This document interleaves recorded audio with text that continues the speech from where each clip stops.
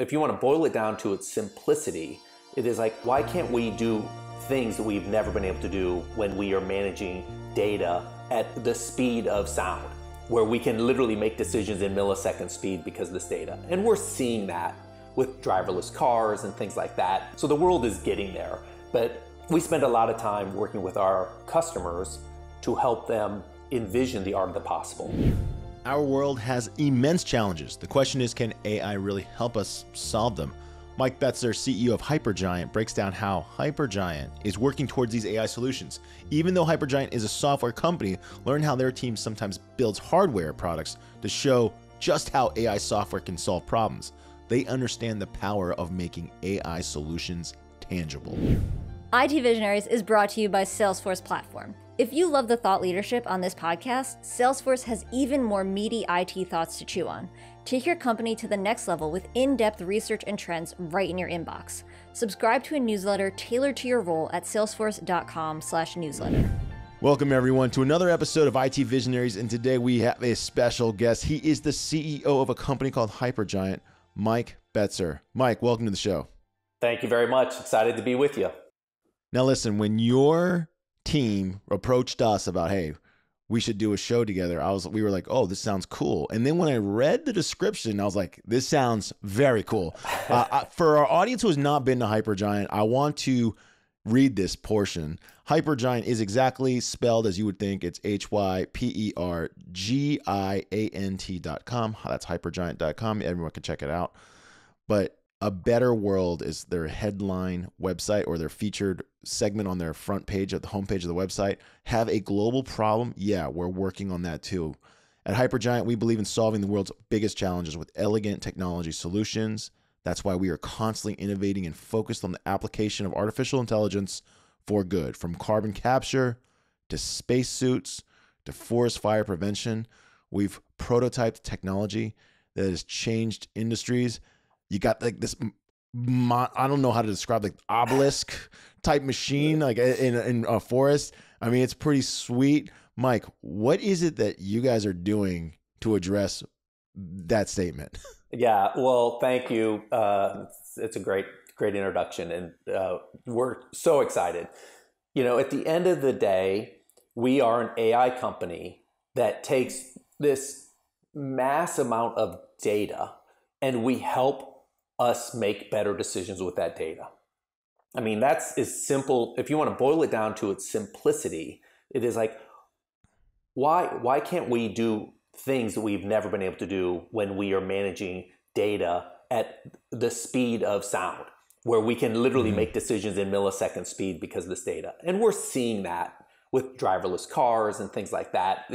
So the world is getting there, but we spend a lot of time working with our customers to help them envision the art of the possible, because everyone is so used to doing things the same way. So when we start saying, wait a minute, you know, now that we have image data from satellites all over the world, can't we do things with more intelligence than waiting for someone to call in to say there's a forest fire, as an example?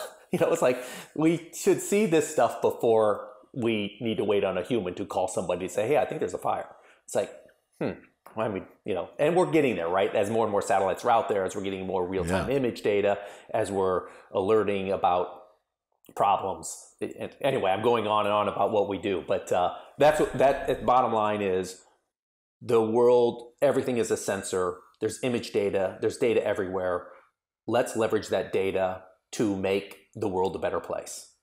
Yeah, and the reason why I was so interested in having you and your company on the show was because we've heard AI being used for a lot of great things, right? I'm not trying to diminish AI. We've heard it used for marketing, for e-com, hey, better experiences. I'm not gonna lie, when it comes to ad tech, it's kind of not that interesting, you know, like more relevant ads. I'm like, oh, okay, yeah, I can see how that helps. And then we've heard operationally how AI can help airlines, logistics, all these different companies make better decisions. But you're the first guy, or the first company that I've said, like, that wants to solve like these big, huge problems that all of us are subjected to, right? So like you mentioned a forest fire. Well, of course, everyone that lives near that is subjected to it. Our producer who is on the call right now, Jana, she's from a Boulder, who of course their town got crushed by a wildfire. So these are massive things that you guys are attacking. I guess let's start with the problem. Who comes up with the problem you guys are solving? Is it your customers coming to you and saying, hey, we think we want to play a part in solving a global challenge?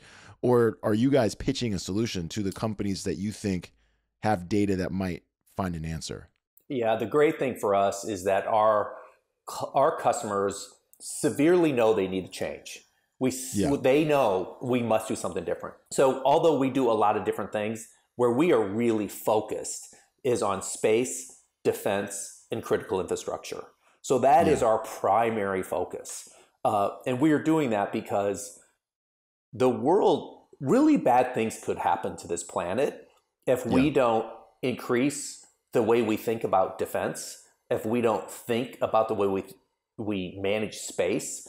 I mean, information in space, information that's everywhere now, data that's everywhere now, and then critical infrastructure. You know, I live in Texas, and you know, we had the freeze in Texas where literally the entire state was shut down.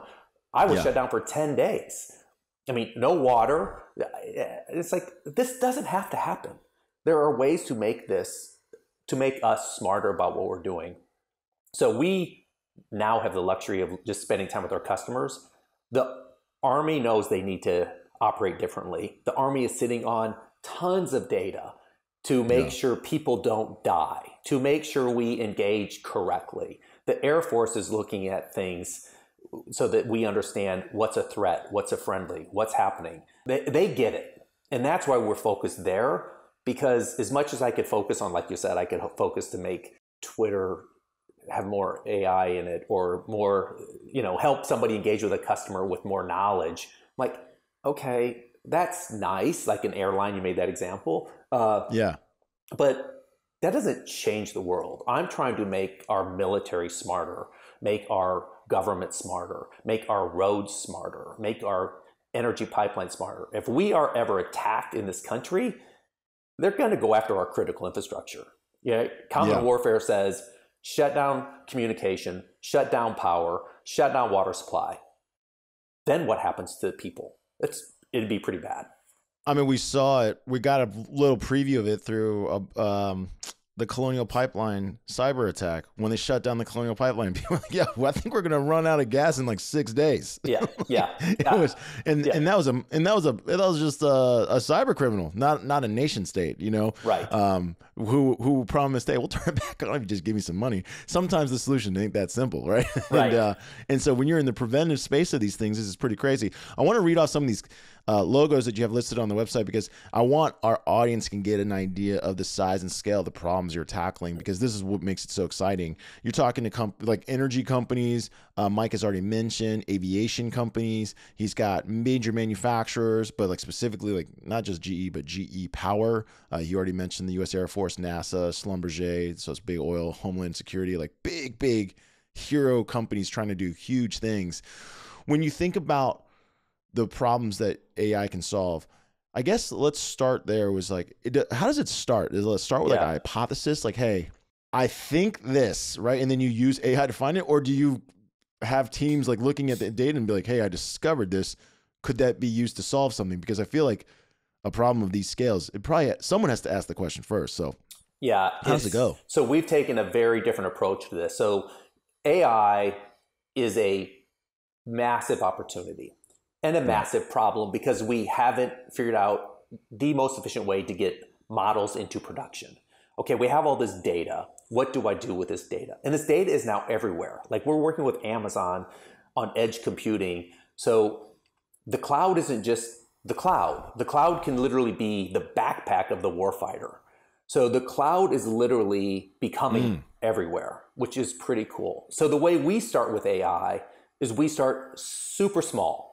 We're like, look, we're going to take one problem and we're going to look at one pipeline that goes from, New Mexico to Houston, and we're going to leverage all of those sensors that are on that pipeline so that you stop rolling so many trucks for stupid reasons. because these companies are looking for efficiency and effectiveness. So Okay. we'll start with a really small problem and then say, okay, that doesn't change the world. It helps them become more efficient. But if you play that forward, now these sensors are starting to make decisions of, I've got a problem here. I have to redirect. And when the machine becomes so smart, it starts making those decisions for the people, and the people are now the overseer of all this data, rather than a guy rolls a truck, he calls somebody else, hey, I think we have a problem here, and then he talks to somebody else who rolls. It's like, we need to move at the speed that is relevant for that problem. And today, we just don't move at that speed. So relevancy of speed is key. Yeah. I'll give you one other example, and then I love talking about this stuff.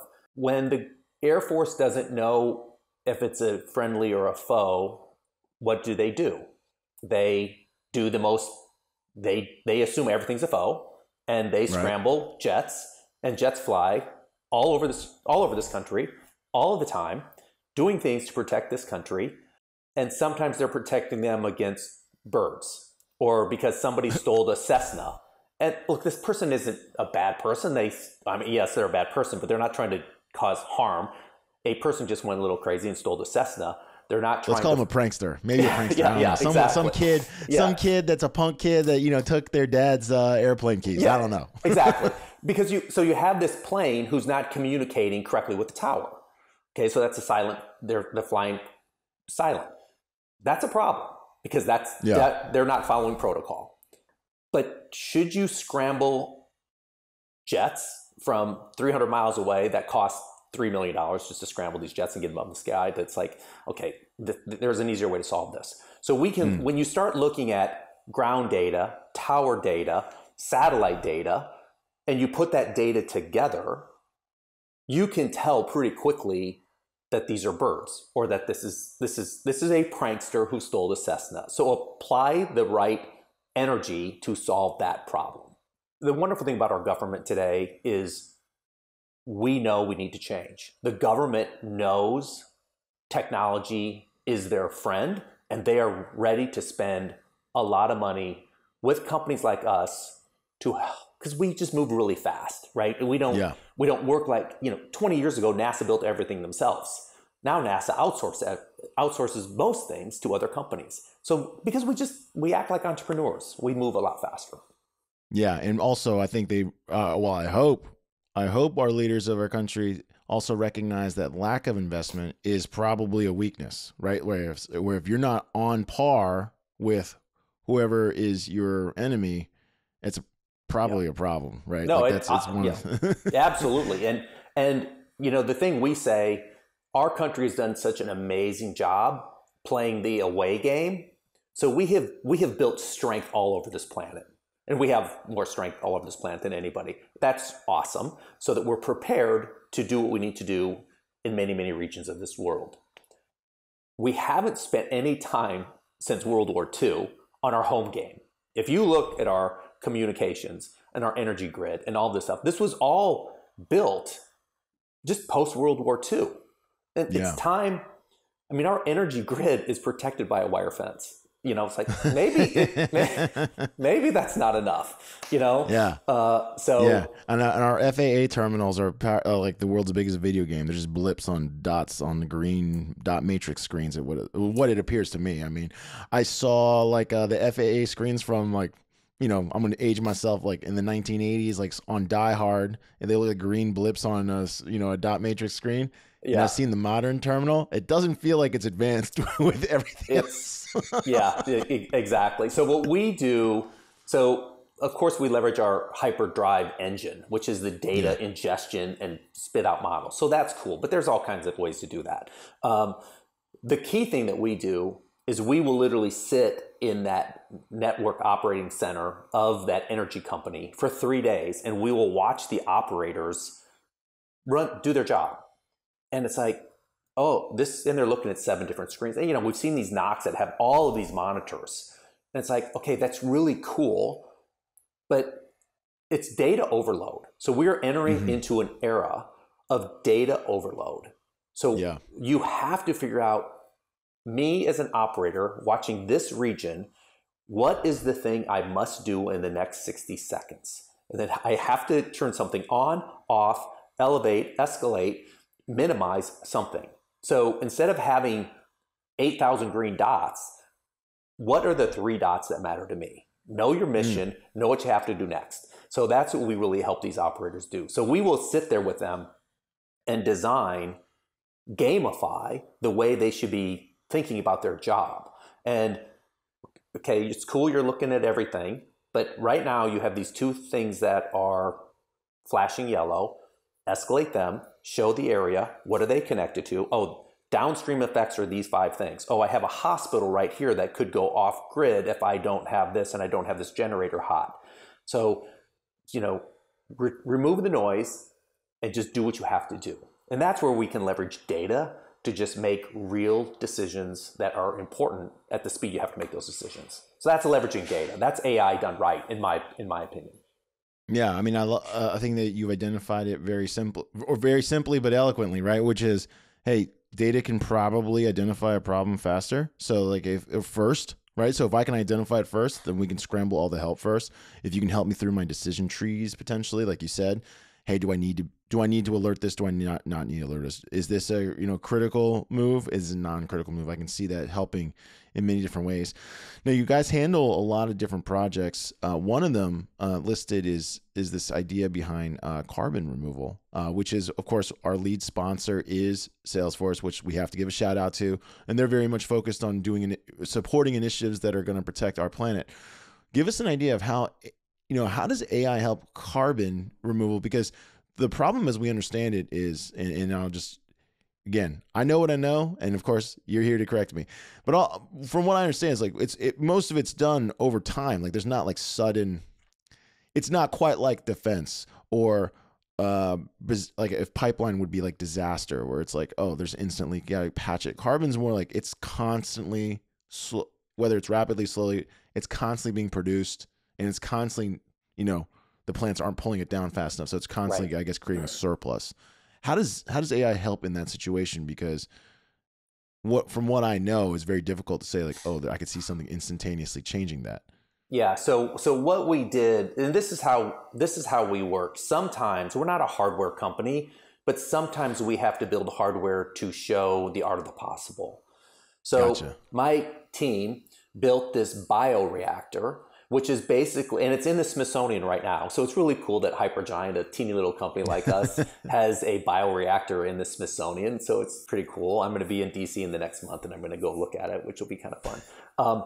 But we want to show, is there a way to just use intelligence of data to create a bioreactor that could leverage algae to to improve the carbon footprint in a more rapid way. So if you put algae in a perfect environment, because it grows so fast in a perfect environment, and it can really have an impact. So you're like, well, wait a sec. If this one bioreactor has the same impact as 50 trees, well, what if we had 10,000 of these little bioreactors? This can have some real impact. It can really help the carbon footprint. So it was an experiment. It started out as an experiment is there a way to leverage hardware and software to leverage AI to make the carbon reactor, the bioreactor, more efficient, to know the speed that it can produce what it needs to produce. So that's how we leveraged AI on that one. So that was So we did the same thing, like you said in the introduction. We did the same thing with the helmet. So when you're with the pilots that are flying these missions, the way they're looking at their data is so different than the way it is gamified for the kids that are playing games. And we're like, well, what if we just put all that data inside the helmet so they can just see this stuff on the sides of their screen? And it just gave them a much better instantaneous way to access their data and see their data without like switching the screen. It's like, here's the relevant data for you right now. Or, we all have seen Top Gun, where they're looking back to find out if there's a plane behind them. It's like, okay, we have ability to know if there's a plane behind you without having to turn around and see the plane. So that's the kind of stuff that we work on. And then one other example I'll give you is, we also set up the Army is moving forward with these remote combat vehicles, which is just like the coolest thing in the world. So instead of having humans walking out first and hitting landmines and things like that let's let these remote combat vehicles lead the pack. So we designed a remote combat vehicle, small scale. It's about, a couple of feet. And we said, look, let's just show you how you can, because they are building this. This is funded. It's a funded project, but we don't have the remote combat vehicle built yet. So we're like, look, we're going to just build a simple one. We're going to put sensors on this thing. The sensor can detect anything unique in the soil, anything that's not there. It does a bunch of image data. And then we have a bunch of sensors that talk about the health of the remote combat vehicle. Is it getting hot? Is it going to break down? Does it need to go back to base? Do we need to detonate it because this thing is stuck? So we are now working with the Army to help the Army fighters be much more efficient and effective and safe in the battlefield, which is just like super cool. So we just love working on this stuff. Yeah. So it sounds like there's a hardware. Is there a hardware component to your company as well? So you're got a lot of data scientists clearly building AI models to help identify threats, problems, whatever the case may be, solutions. Yeah. But it sounds like there's also a hardware component because you mentioned that carbon reactor. You mentioned the remote vehicle. Give us an idea of how your like engineering team, I guess, is split in regards to like who's working on what. Yeah, so we're not a hardware company. We are a software company. But my guys are like, look, I could build a remote combat vehicle with tools and technology I can build just to build a, you can buy these little cars. So my guys are like, look, it'd be cooler for us to show, and we just showed this at the AWS booth at Space Symposium. So we were at the front of the AWS booth for 3 days showing our image data capability. And all we did is we watched everybody who walked by, and anybody who came back the second time, we said, what is the probability that this person has been here? And we just started matching data. And then we would show them the data. You've actually walked by this booth 7 times. And they're like, oh my God, how did you know that I walked by? It's like, because we captured the image and it mapped to the image data. So we're doing some cool things with image data. Now, half the people came and said, oh, how do I get one of these remote rovers? I'm like, look, we just built this to demonstrate our capability. So we are not a hardware company. And when it goes to prime time scale, we'll partner with, whoever it may be that does the hardware. So ultimately, when it goes into production, we will not build the remote combat vehicles. But sometimes you have to do some things to let them see the art of the possible. It's hard to understand AI when it's just data in the cloud. So we're like, yeah. But if you do this correctly, I can enable you to make better decisions at the speed of relevancy for your situation. This is why I wanted to have you on the show specifically, because I was like, man, these guys are like building actual solutions. Because one of the unique things about being host of IT Visionaries is we meet a lot of different leaders, tech leaders that are in artificial intelligence, machine learning, and we hear about their practical applications. But it always sounds like it's something that's just going to help another software layer. And so that's why I was really excited to have you on, is like hearing about how like the actual machines that people are depending on this, of course there's software behind it, but like the actual machines are just changing and possibly changing for the better for humanity, which is pretty insane. Yeah. For yourself, how did you get here? Because your background is more like my background in regards to, for those who don't know, look up Mike. He is from a company called Chorus, which was at one point a combination of Spreadfast and another company, Lithium. Yeah. I came from that similar space. I was at a company called XBeyond, so social media management and software and marketing software, a lot different than what you're doing today. How did that happen? Yeah, so it's so I've had a great journey, and I've had the opportunity to work at amazing companies, from MCI to a small company I built. I sold it to Siebel. I worked at Siebel and Oracle. So ultimately, I realized that every big brand was trying to stop social media. And I'm like, you can't, which of course we all know now, but this was a long time ago, right? And they're trying to put it back in the box. Like, hey, how do we stop these people from talking about my business? Yeah. The one guy on Twitter that goes on American Airlines and goes crazy, and all of a sudden American Airlines brand is severely damaged, right? So I built software to enable brands to respond to social at scale at the speed that is relevant. And we had great success in Koros, and we built that company to be a very big, successful company. It's now owned by Vista Private Equity. And so anyway, I was there loving my job, doing what I was doing. And Ben Lamb, who was the founder of this company, is a very creative, successful entrepreneur. He brought me in because I am a scale guy. So I love to take a company from 20 million to 200 million and beyond. So that's kind of what I love. It's like, okay, how do we build the repetition of doing really cool things at a scale that makes sense? And I don't have the military. I'm not from a military background. So this is a very different journey for me. So I have associated and connected with a bunch of amazing ex-military people that helped us understand the problems in military, the problems in critical infrastructure. And as we look at this, it's like, this is so much cooler than solving this for our national security than it is solving it for somebody managing Twitter feeds. But it's the same.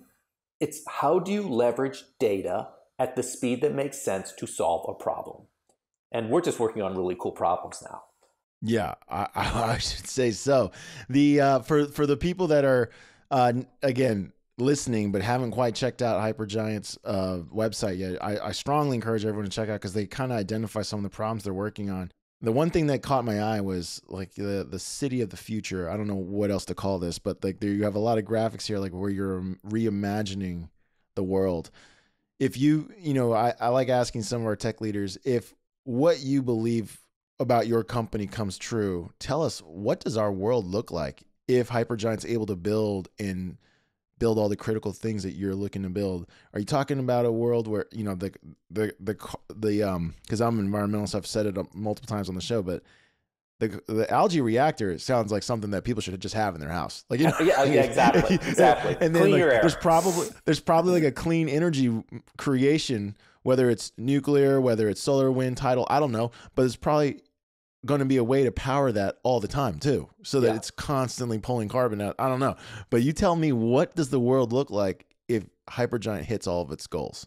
Yeah, so I think you're right. And we're actually now talking to hardware providers for the bioreactor to partner with them and say, look, we've got the prototype, we have the design. Now let's partner together and let's go do this thing.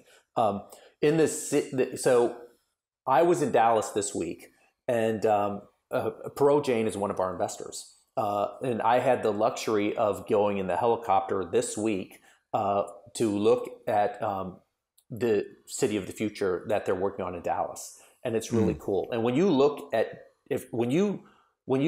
at what's happening in the sector of Dallas, it is one of the largest truck depots where the crates that go on top of trucks, and train station.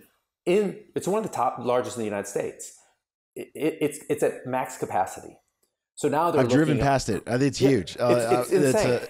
And if you're up in the sky in a helicopter, you really appreciate how big it is. And every big supplier of goods is all around that, from Amazon to Walmart they're all there. And I've never ever seen so many semis or truck or train cargo beds at one place. It's just like unbelievable. So now they're looking at, how do we leverage AI to make more decisions faster based on what we need to be more efficient? Because they have to improve efficiency. The trains are full. You can't move any more boxes on these trains. So we're talking about driverless vehicles to get things from place to place. We're talking about a simple thing of image data to understand if there's rust on a device that is moving these cargoes around, because if that device goes down for 3 days, everything in the supply chain breaks. Yeah. Right. So these are these big cranes that just move these box cars, automatically. And so we worked with the Army to detect rust on their vehicles, because in the Army, if vehicles break, people die. And so you're in a bad spot. Yeah, you're in a bad spot. And generally speaking, the people that are on that tank could tell you this tank is probably at risk. And we're like, oh my God, so we have the data. We know it's at risk. There's a camera on the person. You see the rust on this device. You see that this one sensor, that this part of the vehicle is overheating. So what we did for the Army, we're like, wait, could we do that for the smart city to make the city smarter? I mean, there's cameras everywhere looking at everything. So when you look at the camera data, the satellite data, the data on the ground, and you triangulate that data, we can make that city smarter. We can use energy in that city in a better way. So that's some of the stuff we do is just, but today we are really focused on space, defense, and critical infrastructure because they are so ready to buy, and they, the government has funded it. There's billions and billions of dollars being set up to invest in this new knowledge and the way to handle this new knowledge. So it's a great time for us, and we happen to be at the right place at the right time. And we've spent 3 years just really understanding the military so that we can help them.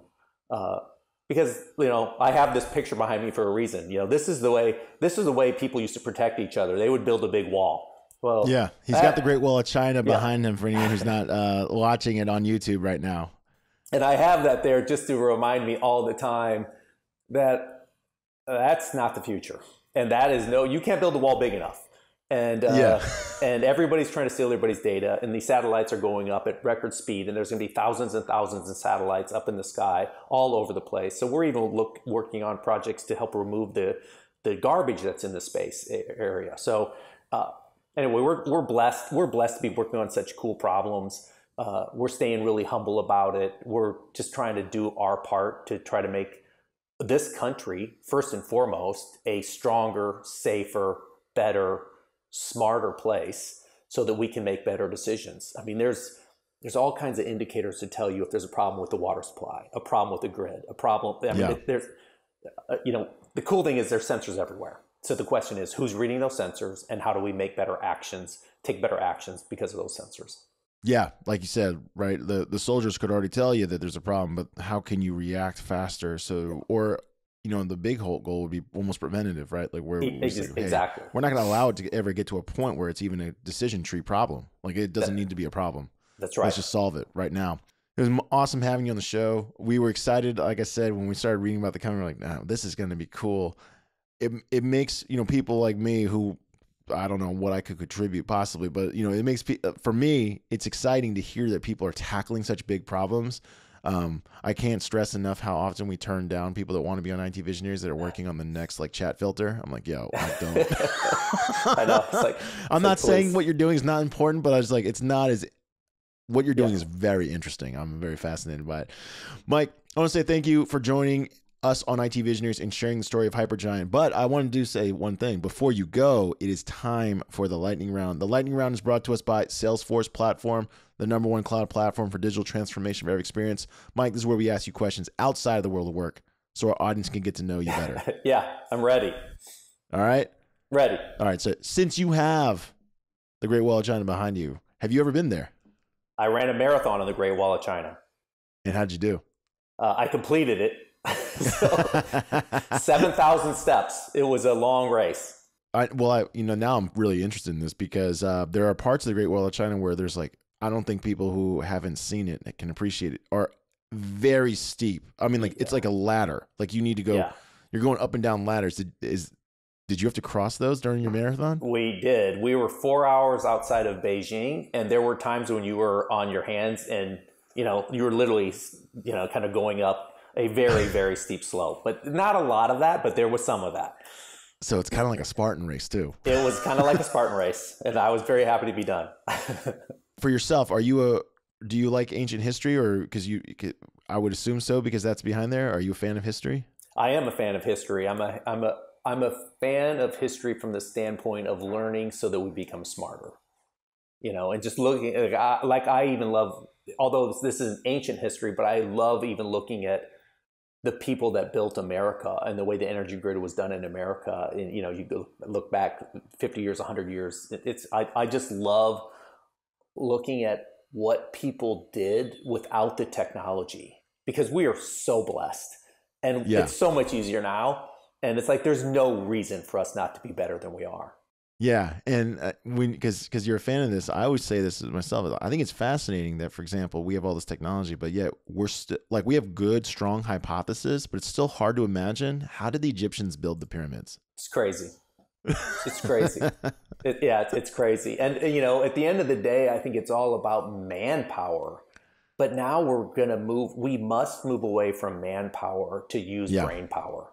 That's the whole big thing. Because there's a lot of bad actors in this world, and we need to make sure that the good actors are working harder than the bad actors to protect everything that we hold dear. Yeah, absolutely. Mike, I want to say thank you again for joining us on IT Visionaries. Thanks for sharing your story and jump from social media management to solving some of the world's most complicated problems.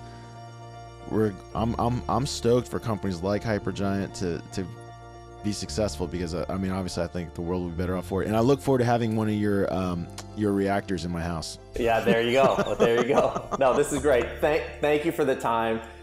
We are very excited about what we're doing, and I think the future is going to be a great place.